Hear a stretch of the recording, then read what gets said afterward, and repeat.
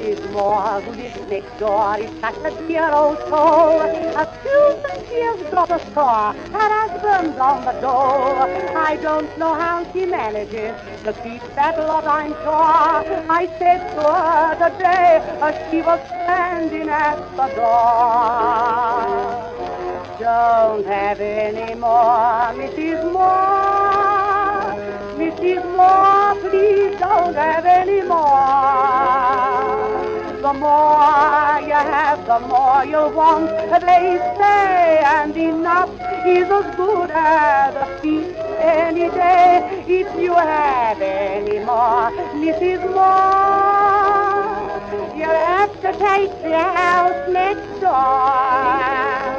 They're all right when they're here, but take my advice, oh dear, don't have any more, Mrs. Moore.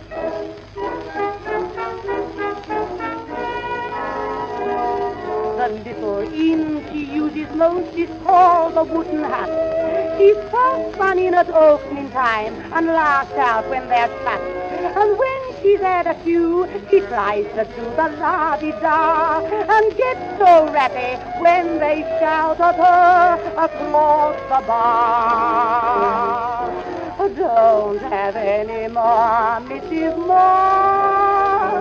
Mrs. Moore, please don't have any more.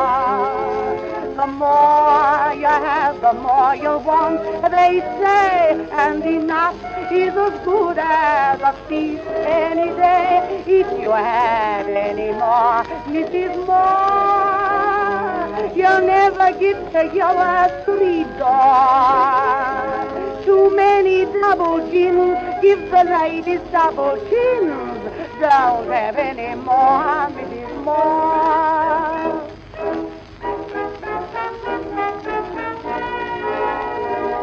She's had a lot of husbands who in love with her affair. This one is the seventh one, and he don't look too well. A year ago she married him, and on their wedding day, as they were walking down the aisle, I heard the parson say, don't have any more, Mrs. Moore. Mrs. Moore, please don't have any more.